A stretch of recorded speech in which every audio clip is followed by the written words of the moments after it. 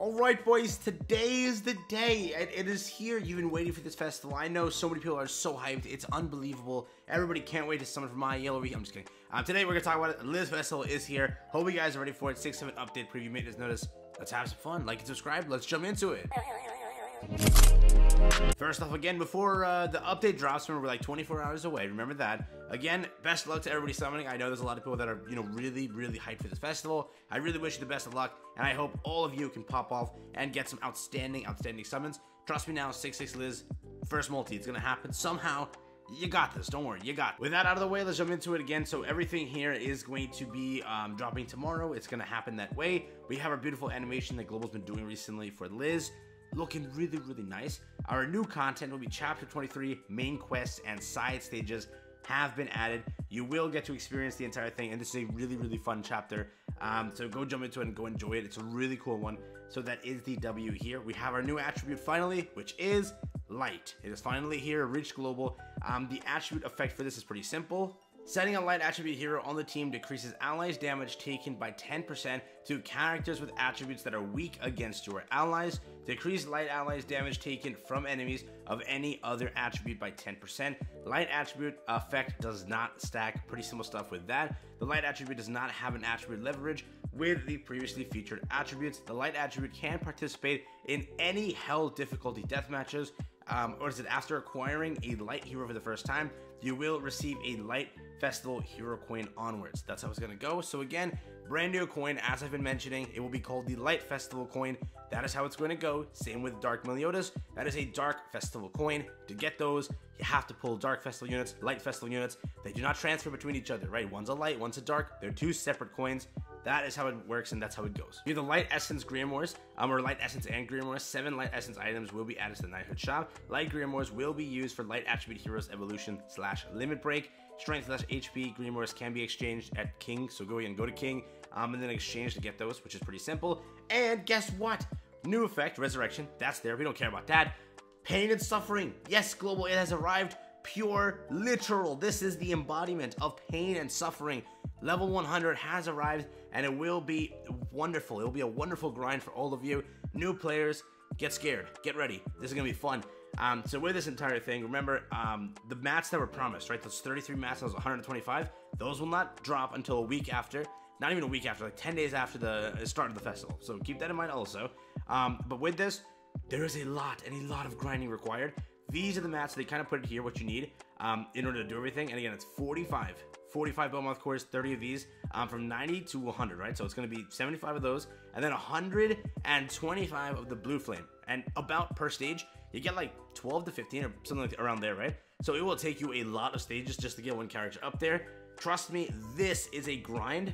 Have fun. It is torturous. Oh my god. And again, remember, each of these are 3 SSR pendants, I believe, right? 3 or 6. I don't want to mess that up. I forgot actually. Wait. It's either one of those. So just remember, it's a lot of SSR pendants that you're going to be pouring into this and doing. We have the new original demon, which 95 and 100 are open. The top row will be Belmoth. The bottom row will be for the original demon. Do not mess that up. Just go jump in, do your bottom 3, done, then go do Belmoth. Pretty simple. Just do that, and it's pretty easy. Yeah. We also, this episode is to unlock, so in order to unlock this, you have to beat episode 204 and 222. I think it's the same ones as before, so nothing special there. We have new achievements over here. We have a new artifact card set bonus, which is this one. It does grant you, it increases the goddess allies damage dealt to enemies by 10% in PvP, so a pretty simple card set here. New holy relic, and remember, Gowther is really broken for the Liz team. So if you are building this relic, start now, start grinding. Increases the allies' attack-related stats by 25% for 2 turns when the hero's ultimate move gauge is completely filled. It's not a half-bad relic. It really isn't. So that is there. We have Liz's amazing, outstanding costume. This one's really sick. So again, I know people are going to buy this right away. Go ahead and have fun. But if you're waiting, it'll cost you, or again, for gems, right? It'll be 2 weeks. So you have 2 weeks till you can buy that for gems. And again, if you want to buy it right now, it'll cost you money. That's the entire point. Next, we have Coin Shop. Yes, Coin Shop's going to get the festival heroes. You can trade for every single festival hero, excluding Deanne. She won't be here. Fez Meliodas, he won't be here. Every other character is in the coin shop for you to go and attain. Obviously, Liz is not here. The old one is, not the new one. That's basic common knowledge. But again, this is what the shop is looking like, so you guys want to go and trade for that, you can. We also have this, which is just a guide to check all Granny Cross events at once, so it's a guide in game. You also have, yes, Margaret Ludociel is your login character, and I believe also for this anniversary you get Liz as your login character. It's like for a limited time. We have Painter Deanne's costume that's in now the Hawk Pass, so jump into that. Scottish is also there. I think Soriel's leaves now, so just go check that out. We also have these items as the new ones. 2 new emotes. If you haven't already picked them up, pick them up. This is a really cool one. And again, that's what it looks like for the Hawk Pass. This is the Hawk Pass rewards, as usual, basic stuff. We have the bundles, the beautiful things that most people don't pick up, but if you want them, you're more than welcome to. We have the deer bundle also here, if you want to go and craft. I think each purchase is 1 relic. I think that's how it goes. So again, you can go and do that. We have a skip button that's being added. So again, if you're too lazy to watch everything, or if you're, last second rushing your dailies, that has been added for you. They also improved deathmatch for the AI search to be a little bit easier. We have the updated deathmatch rewards, which would be 4 per run. So it's a little bit easier now to obtain, mats.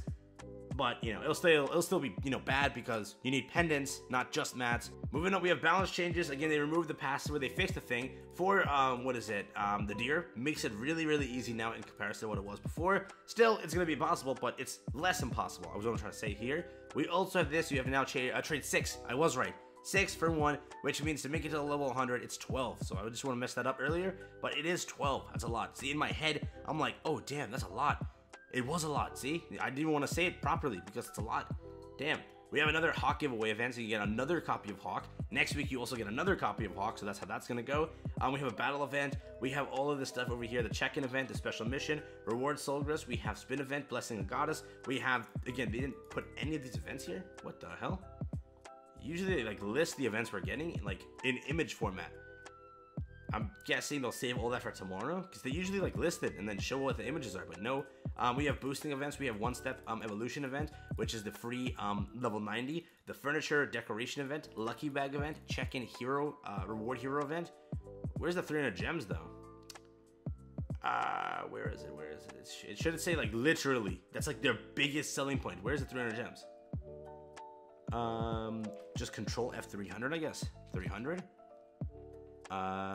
Gems, diamonds, is that it? What am I looking for here, bro? I spelled diamonds wrong. Calm down. Diamonds.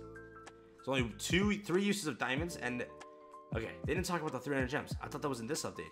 I wonder. I'm guessing they're there still, just they didn't mention it in here. Yeah, 300 gems are coming. Calm down. They're still coming.